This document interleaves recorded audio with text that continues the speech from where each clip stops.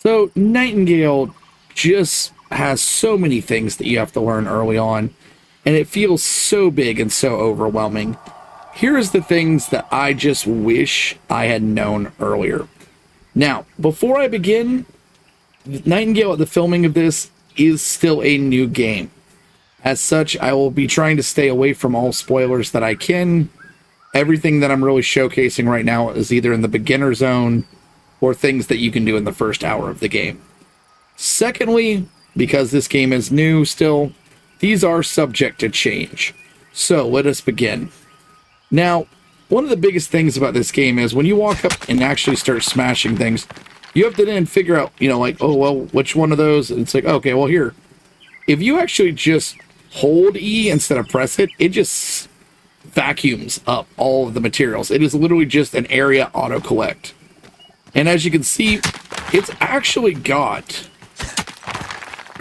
a pretty good size of vacuum power. Now, this is a big help. I'm actually glad that the devs themselves brought this up even. It is a very easy to miss one. So, going next, there is an auto run in this game. It is caps lock. I would personally recommend rebinding that, but it kind of puts you in this walk mode. Whereas if you then tap shift, you are now in auto run. So that is good because some of these maps are quite large to get around. Now, we're going to look at Essence real fast. Now, Essence is basically the currency, repair, everything of this game. So opening up my inventory, you can see that I have some crude plant fiber. Now, getting Essence is simple. You just literally extract. But what you're really going to look for is if you need a bunch of basic Essence quickly, the crude fiber is generally the best just because you can get a lot of it.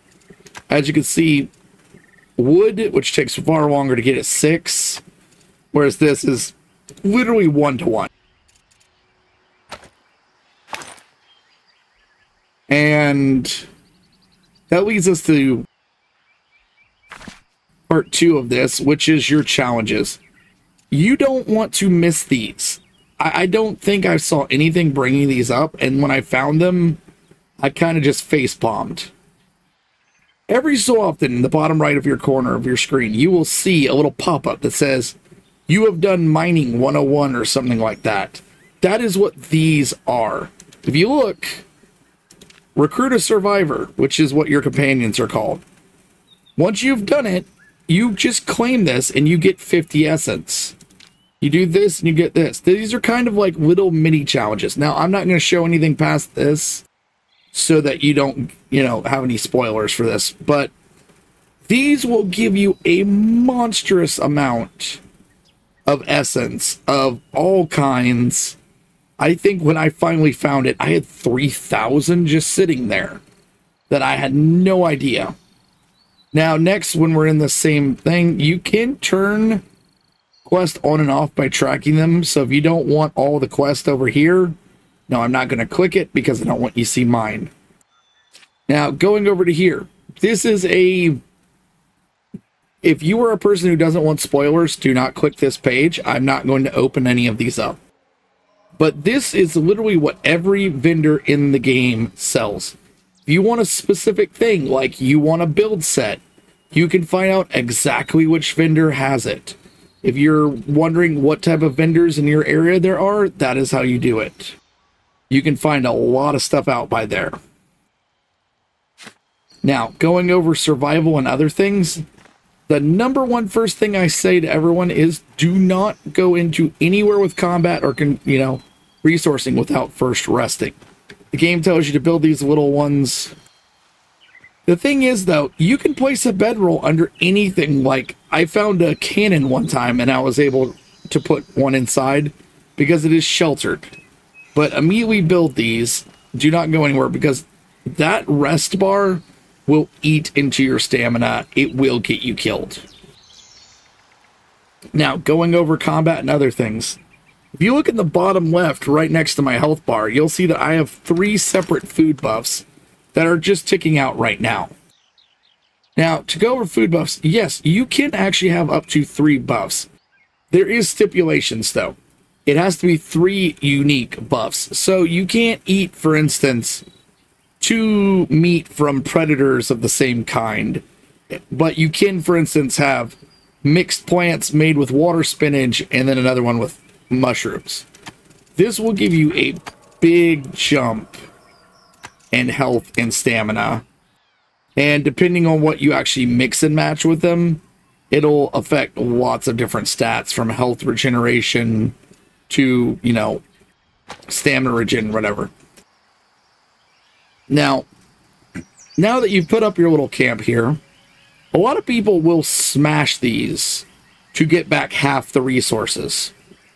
That is not the best way to do it with player-made stuff. I unfortunately found that out after I went through a couple of my own walls.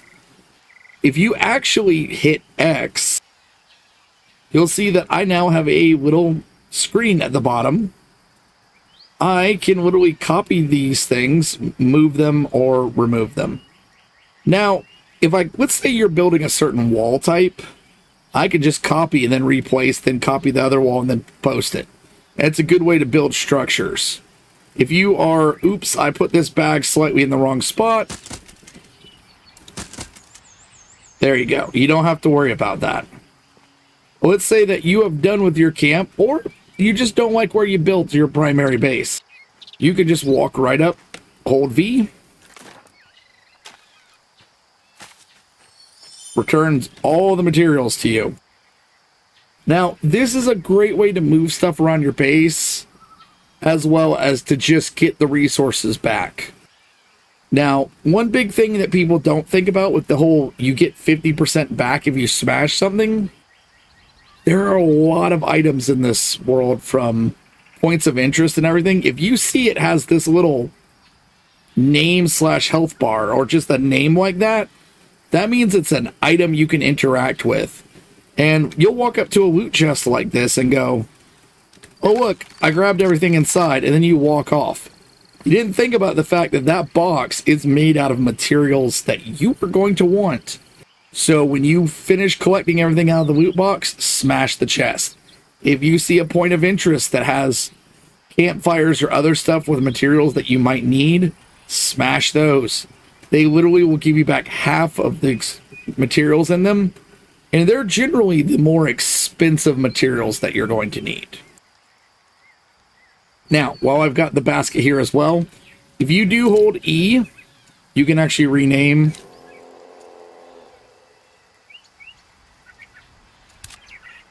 Now you see underneath the basket name, it has test. There's a third thing about this.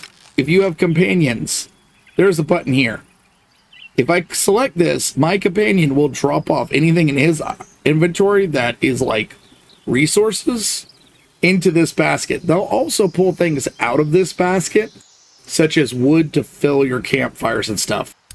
Quick warning for that. As of this time, they do not know how to basically tell the difference between expensive wood and I want to burn it wood. So do not trust them with anything that's you don't want going into a fireplace. The devs have already stated they're working on this. Hopefully, it'll be a quick fix. Now, heading into combat and other topics like that. Early on, I recommend the pickaxe. Now, because of the downward arc of the pickaxe, you're very likely to actually get headshots. And it has a lot of weight behind it, so it will stun enemies. At the same time, pick the one that you like and feel comfortable with, but remember that each enemy does have different weaknesses and strengths. But when you're grabbing a new tool or weapon, always check the bottom right. You'll see that I have a left mouse button and right mouse button. Now this obviously is swing and that is defend. But then when I switch to the knife, you can see that I've got 3 buttons now. I've got the standard slash, then I've got a dash, and then F will actually cause me to use my item. Now, if I switch to the torch, though, if you are fighting in the dark, and this is what you think you have to do instead of using your primary weapon, there's actually a trick to that. By hitting F, you can actually throw torches. Now, they won't cause damage, they won't set anything on fire, but they do leave these little burning embers. And these embers will actually stay lit and give you a light source, making these crude torches cost almost nothing. You can see I've got 29 of them on me. They're very easy to work with.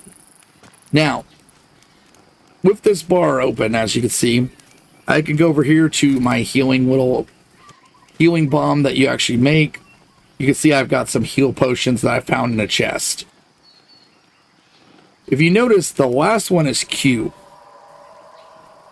A lot of people don't notice that. You can actually use those even when holding a two-handed weapon.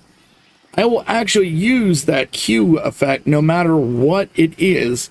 So you want to put something there, a healing item or a stamina potion, those sorts of things, or anything else that you want to use in a quick type style use. Now, switching back to the one-handed weapon. A lot of people think, okay, well, this is my dash, this will get me out of the way of combat. But what you don't think about is, oh, this actually does give you a bit of a boost. So when you jump,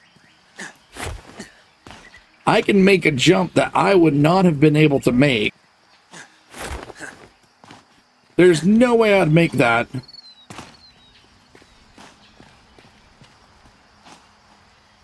See, I would have fallen off the edge if that was a fall between two pillars. And as you can see, there's a lot of areas in this game that you might actually have to jump in a way that you are needing that extra 3 to 5 feet. When you combine that with the umbrella, you can slow glide. You do get the umbrella very early. I found it in a chest while I was doing the basic tutorial. See, if you actually walk of the actual jump into it. Now, speaking about momentum, these are not gliders like most games. Do not pop this 3 feet above ground expecting to just stop. This game requires you to use it a bit before you actually hit the ground, so that's a good thing to learn. Now,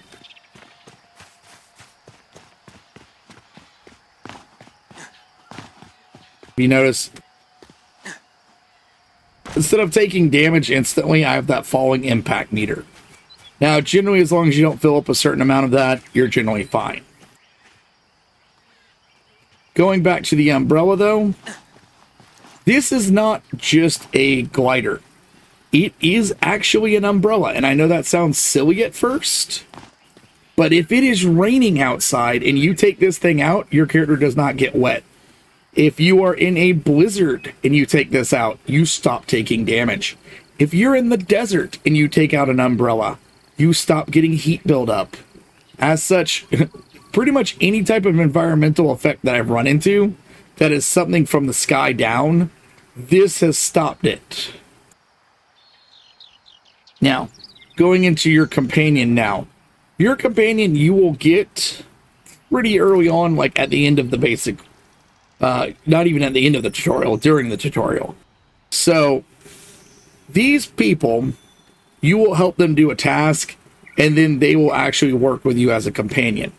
Now, you can give them different equipment. Now, as you can see, mine is equipped in the purple Twitch gear.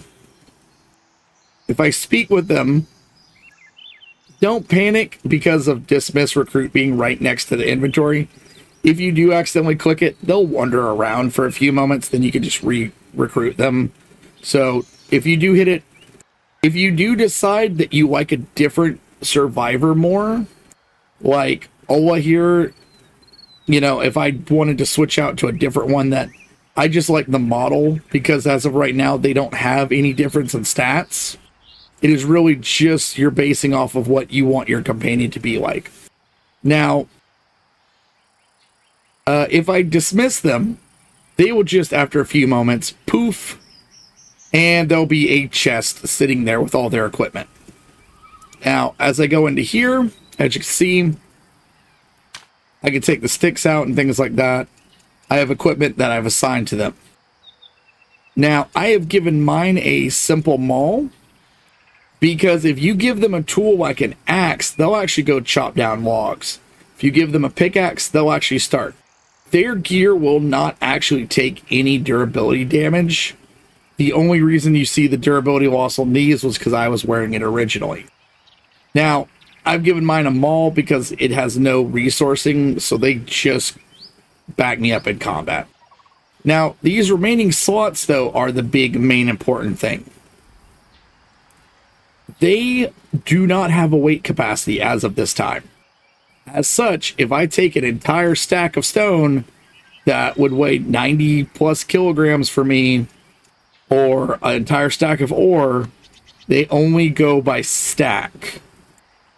As such, you can carry a lot of materials with these people, being a pack mule.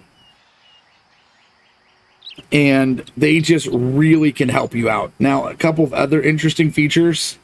If you give them the hammer, not the maul, the hammer. The hammer is actually a repair hammer. If you hand them one, they'll actually walk around your base finding stuff that is damaged. So if you ever suspect like a random animal has damaged part of your building, you can hand them that and they'll actually basically seek it out and repair it for you. As such, it gives them a lot of uses. If you go down, they will actually help you back up. If they go down, they do not die. You can actually just walk up and click them. It's almost a little broken how fast you can get them up.